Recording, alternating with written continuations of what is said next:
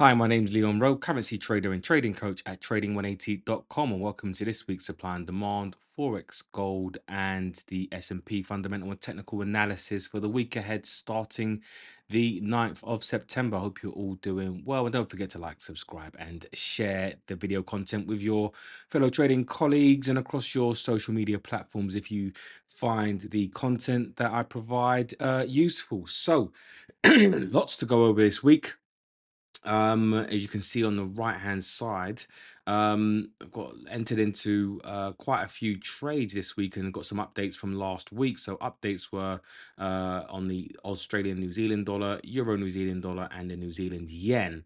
And in the new trades that I entered this week was CAD yen, Swiss yen, Aussie CAD, Aussie Swiss, the Japan 225, the Nikkei Japan Japanese stock market, as well as silver on dollar and silver euro. So stick around, that'll be at the end of the video after we get into the week's analysis. If you want to see, get a glimpse into, how I get into trades as well as the fundamentals behind it. So really looking at the week ahead, and the week ahead in the United States, all attention will be on inflation as both consumer and producer prices index are set to be released.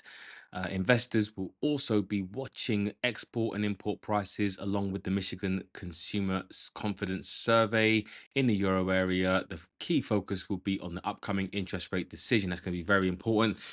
China will have a busy week with foreign trade data, CPI, PPI, and new yuan loans. The reason why China is quite important is because it kind of sets the tone for global growth or global contraction, right? Maybe a bit more risk on or risk off, depending on what China is doing, because China is really the world's economic engine.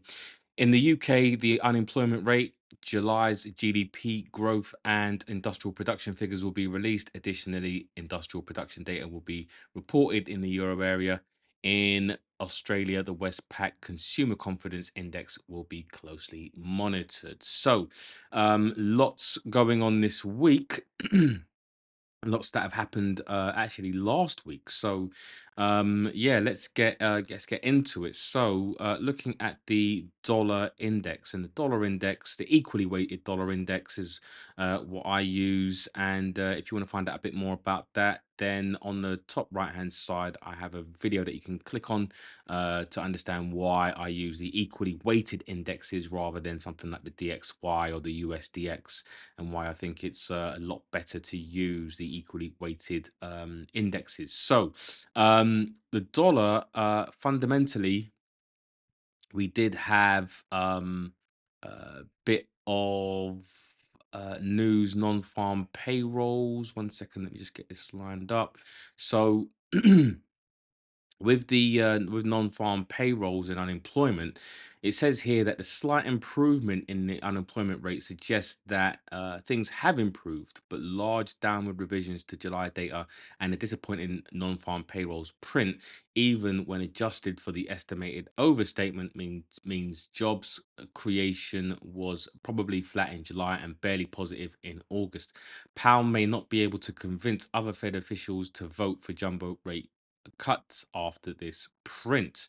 So it was really a bit mixed in terms of the data, and so it says here as well that there are two roads they could take: steady 25 basis point cuts with a commitment to do more if the labor market shows signs of additional cooling, which it did today, or you go with a larger increments and try to downplay the negative signal, says Laura Rosner Warburton, a partner at Macro Policy Perspectives. There are two paths, and we feel on the fence with this report, but it leans towards 50, she said. Now, looking at the FedWatch tool, it was a bit of a crazy day in terms of the expectations for either 50 or 25 basis points. At one point, it was 50-50. So, down here we've got the 25 basis points or 50 basis point probability, and at the moment it's settled on 70-30. But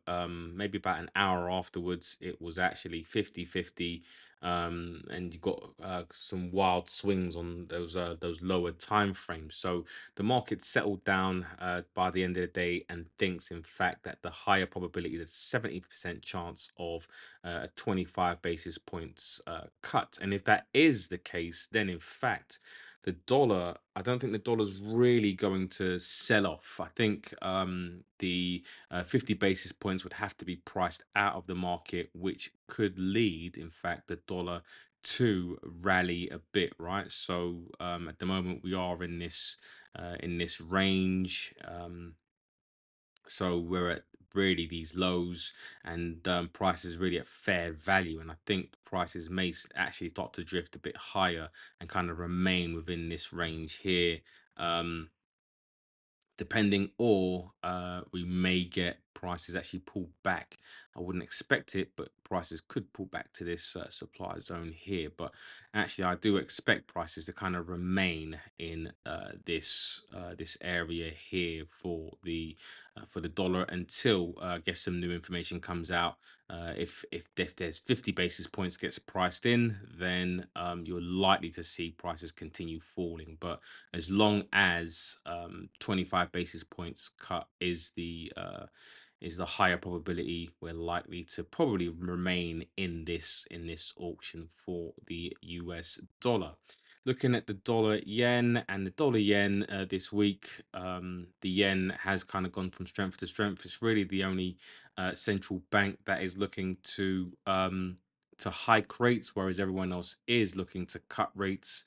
And in Japan, the latest news is really that currency strategists have had a radical rethink on the trajectory of the yen in the wake of the Bank of Japan's interest rate hike in July and the Federal Reserve's recent signaling of looming cuts to borrowing costs. And it says here the play out of those events gave us greater conviction to lower our dollar yen forecast, said Christopher Wong, FX strategist at Overseas Chinese Bank Corp, which cut its end of year view on the pair to 138 from 141, so lower dollar yen, which is yen strengthening and dollar weakening. The Fed embarked on a rate cut cycle, which means the bank Fed BOJ policy shifts from divergence to convergence. So ultimately, you have one central bank that is looking to obviously hike rates, which is the yen, one looking to cut rates, which is the Federal Reserve, and you want to buy the one that is hiking and sell the one that is cutting, right? So that's really what we're seeing in price action. Doesn't mean that price can't pull back. In fact, you want it to pull back because you don't want to sell at lows. So you want prices to pull back, and then if you can get a bit more of a pullback into a level, then you can look to re-enter on the trend to the downside. And so, 138 was seen by the end of the year. So 138 is down here. So, there's still a few hundred pips to go, about 300 pips to go at least. So, 300 to 400 pips. So let's see what happens with the dollar yen. But yeah, my bias would be more to the downside than going long. Dollar Swiss at the moment, dollar Swiss holding on. Swiss isn't a currency pair that I would look to buy. So ultimately, this pair I'm not really too interested in. But if you are, there are reasons to probably buy the dollar if they continue to remain, or the market continues to think that the Fed are going to cut by 25 basis points. The Swiss franc are looking to cut rates as well. So maybe what we might see again is a bit more of a range, a bit more of an auction price action, sideways moving price action rather than any particular trend. So if you do want to get involved in this trade to the downside, you're looking for a pullback really up to this supply zone from where we are now. All right, something like that. And then, you're looking for a short trade, maybe up into the 08650 area. And if you are buying, then really now should be really the time to look for any kind of buy trades, maybe with some targets, depending on the risk reward around this supply zone, or maybe the fresher area of supply. The US dollar CAD, the Canadian dollar, the Bank of Canada actually cut rates last week. It was on the Wednesday. 1 second, it was here. So Bank of Canada interest rates, they cut rates, and so that really should weaken the Canadian dollar, and also as well the CAD and the Bank of Canada are looking to continuously, or the market are thinking that they're going to continuously cut rates. So ultimately, if they continue to cut rates, then really the CAD should get weaker over time. Now, again, week to week, who knows what may happen, but ultimately over the medium to long term you should see CAD weakness. Now, will you see that expressed with the dollar? It's harder to tell because the dollar are also the Fed, they're also cutting at the same time. So again, I'd probably expect some sort of maybe some sort of auction to some degree. At around maybe some sort of supply zone or somewhere around here, as we do have as well an area of resistance that you can use as confluence with uh, with a supply zone. So I think we might see something like this going into the future, but not really a pair that I'm interested in at all. I like to see stronger divergences than that. The pound dollar. So the pound dollar is something that I am interested in going long on. One of the reasons is that the Bank of England are, well, they're kind of seen as either cutting smaller than the Fed, right, or not cutting at all. So if we go to the UK channel, it says here that the Bank of England could opt to cut smaller in smaller increments than 25 basis points, according to a new economic analysis. The British Chamber of Commerce says the Bank of England could cut back at 10 basis points increments in the future, with the first such cut coming before the end of the year, which will take the bank rate to 4.9%. The bank is expected to adopt a more cautious approach and make a series of zero point 0.1 percentage point cuts, bringing the interest rate to 4.3% by the end of 2025 and falling to 3.8 by the end of 2026, says the BCC, British Chamber of Commerce. So even if that is to happen, and if they are to cut, what you've got is a central bank cutting at expected to be cutting either 25 or 50 basis points, and you've got another central bank which are actually looking to cut less, right? They're looking to cut less at maybe potentially only 10 basis points. So that's less than 25, obviously. So you still would want to buy the British pound as they're cutting less than the Fed. So that's really the idea.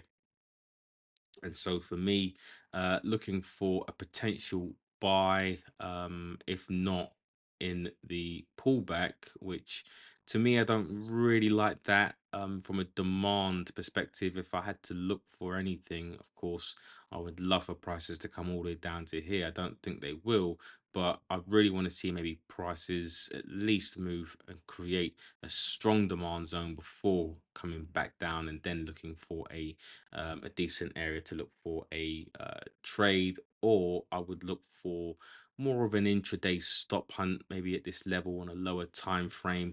And if there is some sort of intraday stop hunt, then I will look for a potential buy. But I do think that ultimately this is buying at highs, so I prefer a bit more of a discount on here. But the first place I'm looking for, depending on what happens with data this week. So, of course, we do have on the 10th unemployment rate, which is expected to come down. And also, we also have the GDP month on month. So, if that data point, or those data points do come out, bullish, and support really rate holds or a smaller rate cut from the Bank of England, then I'm looking at going long, just really waiting for prices to form and see what happens.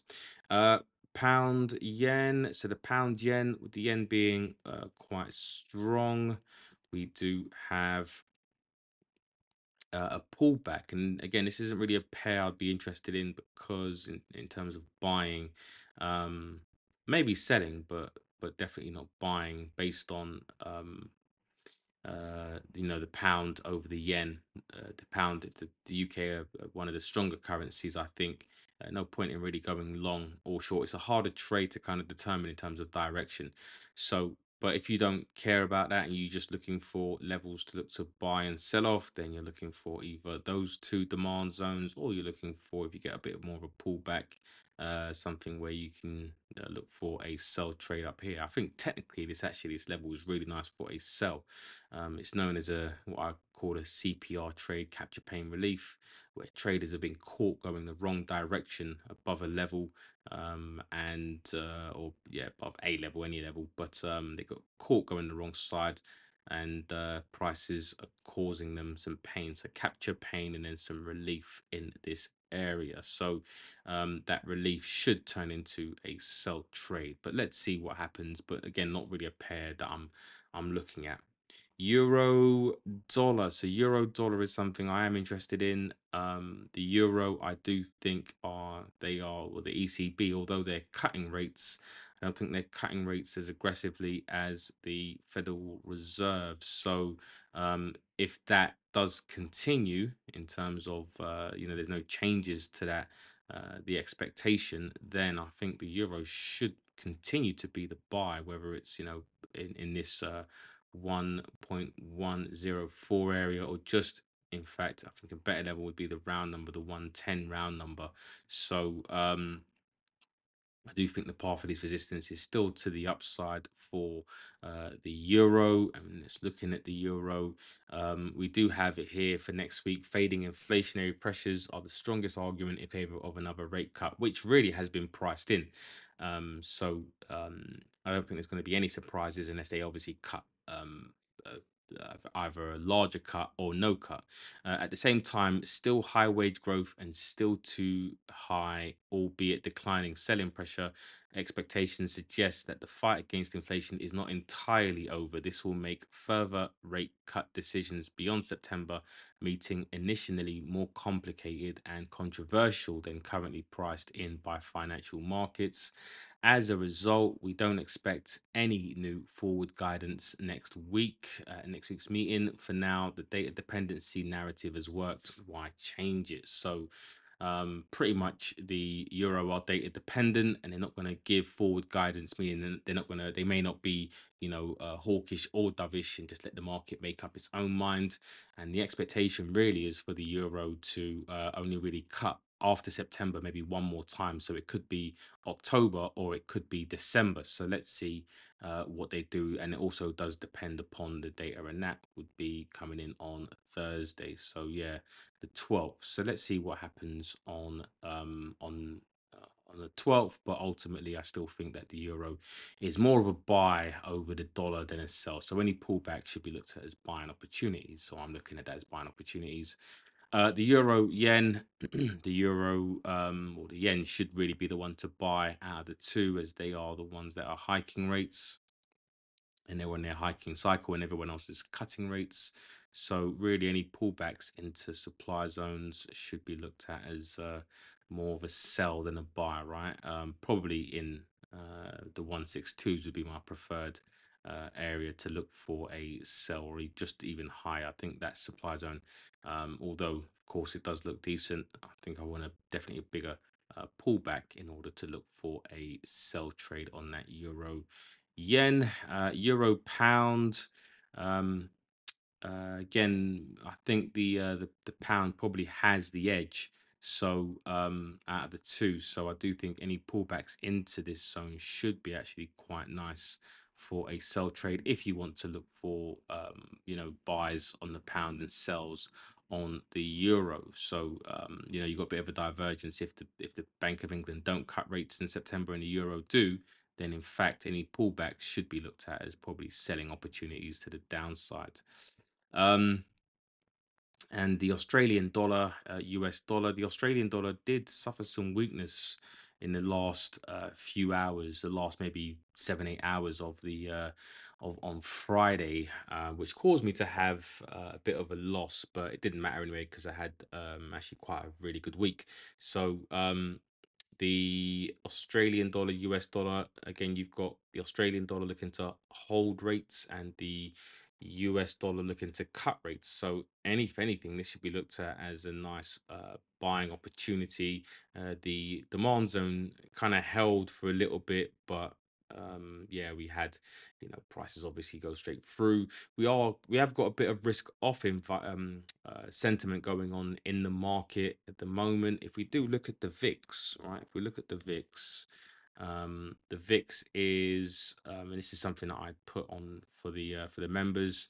Anything above 20, a reading of 20, is considered more risk off, and the higher the VIX goes, the more intense the risk sentiment. So we're seeing a bit of risk off sentiment coming to the market. Remember at the beginning of August, we had a massive sell off in the stock market. This was the unwind of the carry trade, and you can see how intense that risk off was.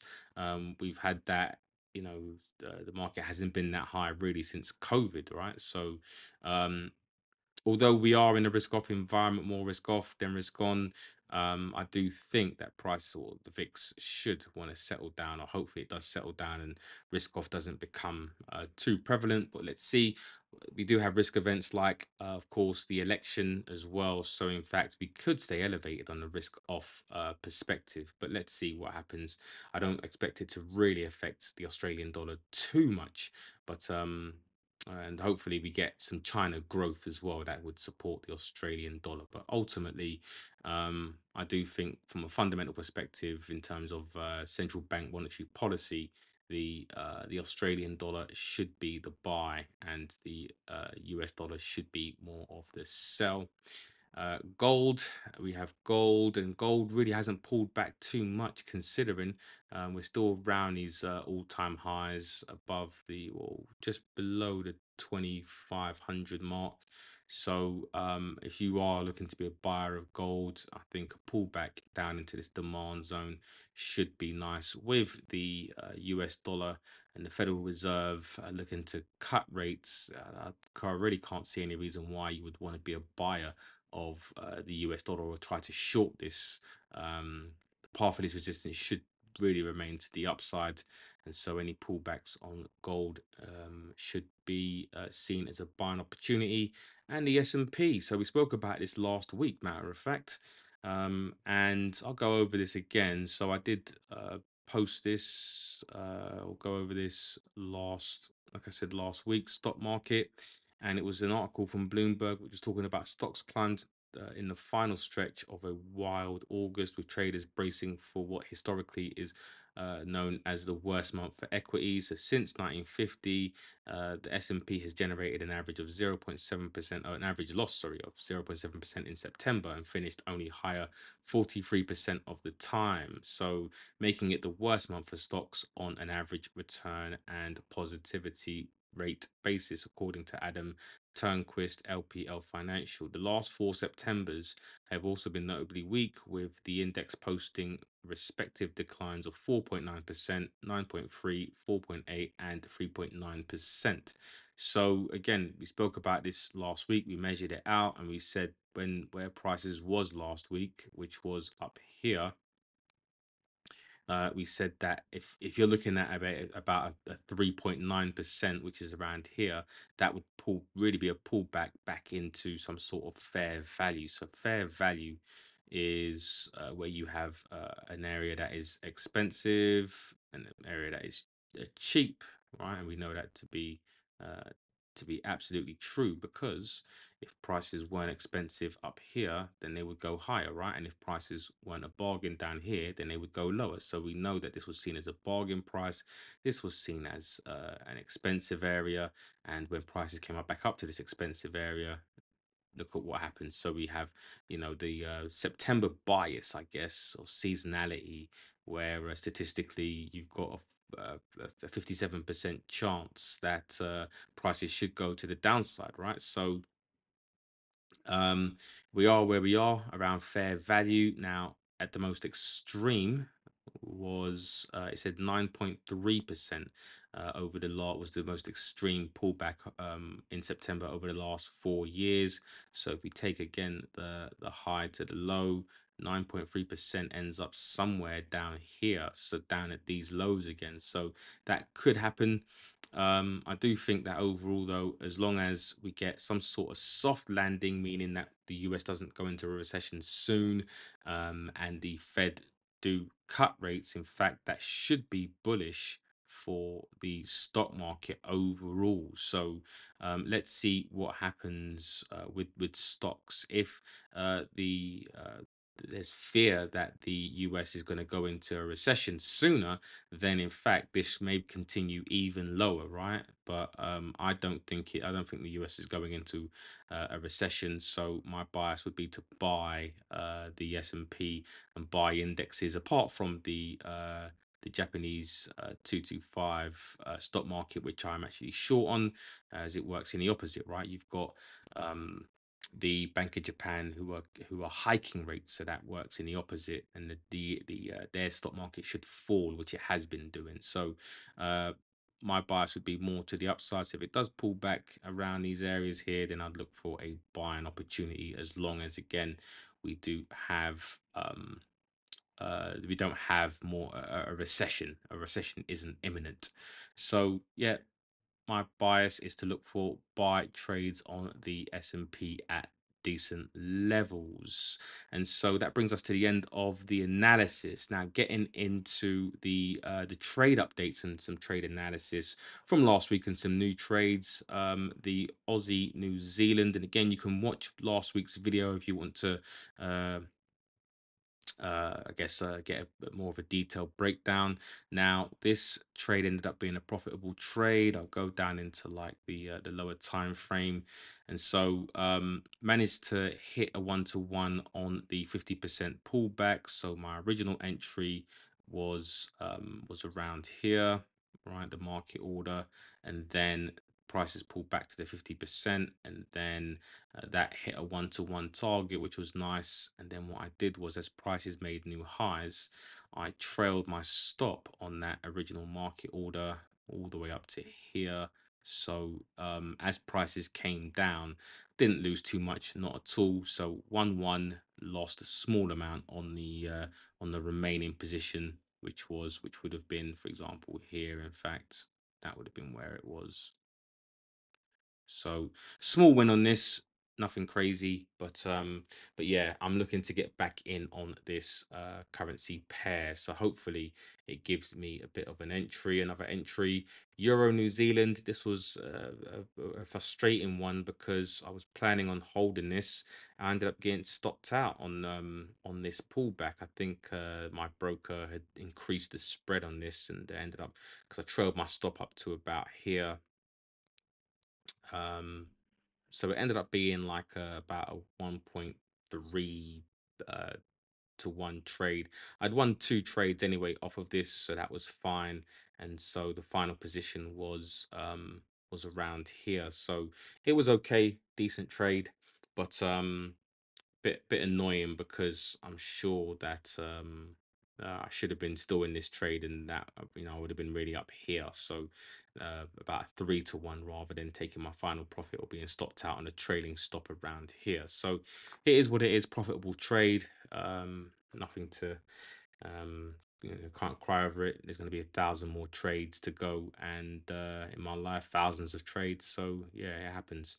The next trade was the Euro Yen, and in fact, this was a loser that turned into actually a really nice winner. So last week, I went over the entry around here, which ended up stopping me out on all 4 of my positions, because I did enter into 4 positions. And then I did say in the video last week that if I get stopped out in this position, then I will look to re-enter. And that's what I did. And fortunately enough, as I re-entered around these lows here, I think it was somewhere around there, entering into, again, 1, 2, 3 positions, or 4 positions, as prices ended up pulling back, trigger them into all 4. Then I managed to make the money back plus more. So I'm actually in the original trade, which is around now what are we at? around a 3.71 to 1. This trade here, though, I ended up taking profit around here. I think it was somewhere around here. So that was a nice 3 to 1 trade. So ultimately, I made back. The loss on this plus a lot more, and also as well on my final position, I've trailed my stop down, so my stop loss is around there, and I can't lose from here, right? So I've just booked the profits and just trading the stops down. My ultimate target is going to be hopefully somewhere around this 80% discount. So that would work out to be a very, very nice trade. If of course I hit that, then that trade should be nice 7 to 1 type trade. Yeah, about a 7 to 1 trade. So that's nice. If it does, of course, the yen continues to strengthen over the New Zealand dollar. Next trade was the CAD yen, which I'm in. This was actually a stop hunt. So went above the market, nice level here, and nice stop hunt. My entry was here.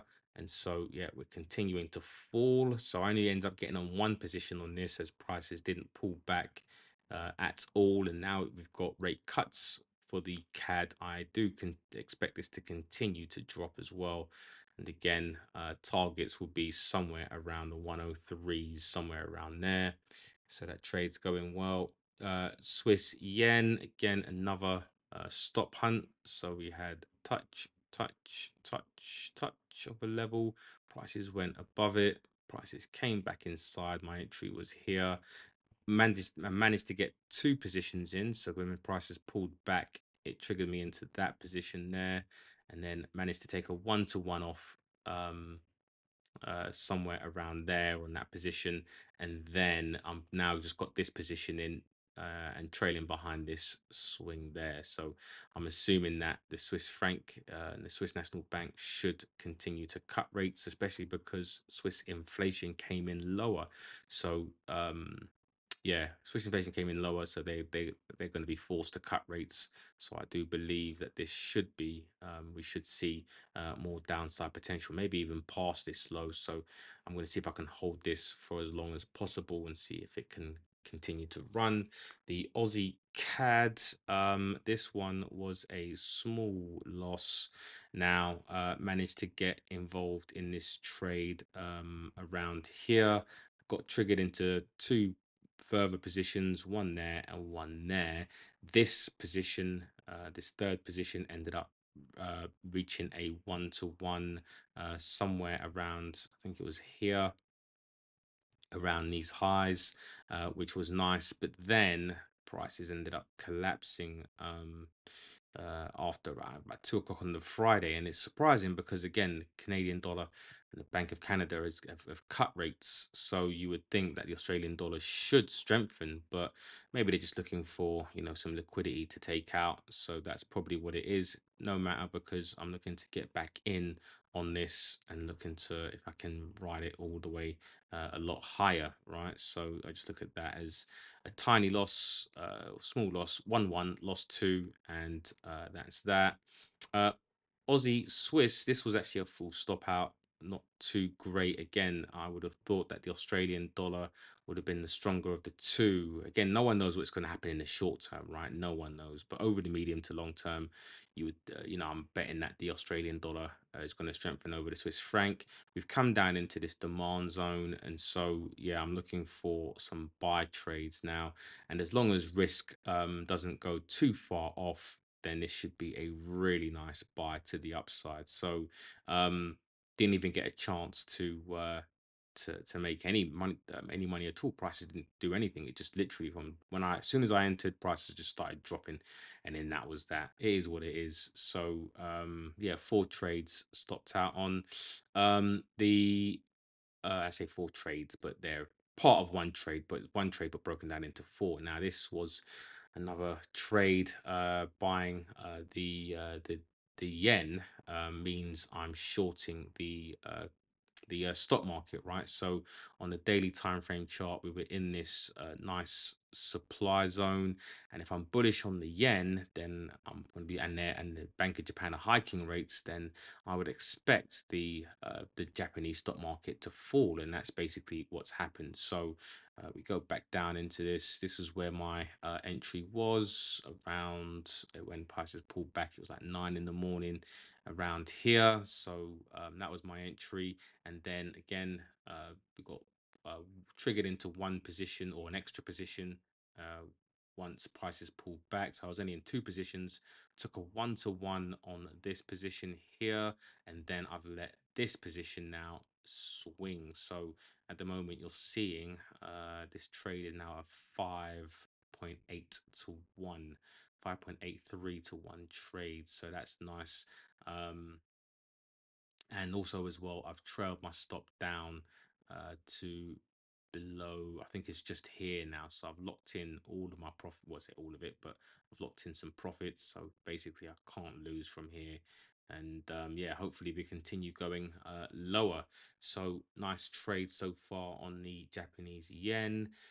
The silver trade I managed to get into as well. So again, the the fundamental reason why is because precious metals going into a recession, I'm assuming should rise, right? So and the dollar should fall if the Federal Reserve are cutting rates. So I ended up getting involved in this trade around here, and managed to get a 1-to-1 trade. So it managed to hit my 1-to-1 there. So on the 1-to-1 on the on I think it was gold, in fact, I ended up taking full profit on gold, on silver gold. Um say silver gold, sorry, apologies, on the silver dollar. Yeah, so silver dollar, not the silver euro. I think silver euro only took off 50%, but silver dollar I ended up taking off 1-to-1 off of that, and that was it. So I was out of this trade. And then it was silver euro that I think I was planning on running. And so when prices hit a 1-to-1 on this one, I didn't manage to get involved in multiple positions. Unfortunately, on this, I took off 50% off of that one, and I was thinking that, okay, let's see what happens with this. And I was expecting it to kind of, move to the upside. Lots of upside potential on this, but on Friday we just got this big move to the downside, which ended up stopping me out. I moved my stop up, luckily. I say luckily, but it was, my stop loss was probably around there, so ended up being a very tiny loss. But uh, if you pretty much a scratch trade, but I'd made the 1-to-1 on the silver dollar, right? So silver dollar was the profitable trade. The silver euro trade was the one where it kind of got a bit, just basically a break even trade. So I'm out of that, but planning to enter into these trades if they give me another entry, as I am a bit more bearish on the dollar than I am on the on precious metals. So I expect precious metals to continue appreciating. So yeah, those are really the trades this week. So lots going on, lots of trades. Some weeks you get plenty of setups. Some weeks you get a few, right? And some weeks you might not get none. But this week has been a very good week so far, and hopefully it continues. So yeah, that brings us to the end of the video. Hope you enjoyed the analysis, and take care. Hope you have a great trading week, and speak to you all soon.